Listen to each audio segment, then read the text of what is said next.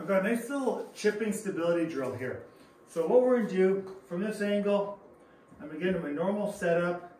I'm going to bring this back foot back a little bit, put it just up my toes.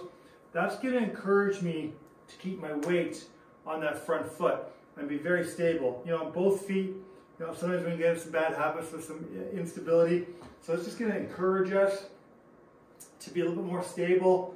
So I'm going to get into my normal setup here, pull this right foot back, really feel that stability, and go ahead, hold our finish position, and hit our chip shot. Great little drill to add some stability to our chipping.